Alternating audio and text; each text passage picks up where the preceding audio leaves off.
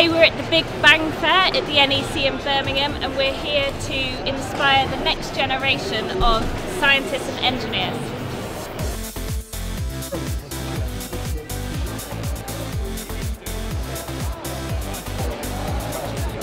We have the equator. It's going to be running through a maze all by itself this time, and it's actually live. So we are just leaving it running, and it will find its way from one end of the maze to the other. We have the 3D printed bike. It is the first one of its kind. We've got some of the balloons. We've got this, which is incredible. It's like a square and a square and a square. I'm not sure if you can see that, but you couldn't have done it without 3D printing. So you have a square and a square and a square. Then we have all of these 3D printed objects, which again, couldn't really have done with conventional kind of manufacturing. But on the other side is where all the science happens. This is where the fun happens.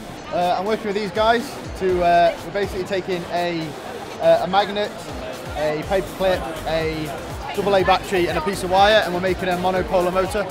And it's just a very simple way of showing them how engineering has started with a very simple idea and it's led on to great things.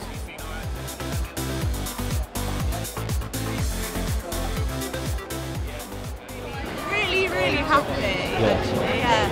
I think the reaction that some of the kids gave us was brilliant. They really engaged in the activity, delighted that they could take things away with them, rebuild it at home, show their family, just what we wanted really. So really what do you think about the activity? Is it good? Yeah.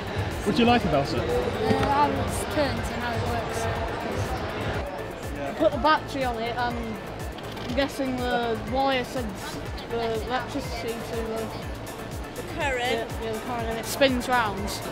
So here at the Big Bang we've got a range of people from Renishaw. We've got apprentices, we've got graduates, we've got people who've done industrial placements and things like that. So yes, we've got a very wide range of people for the kids to ask questions.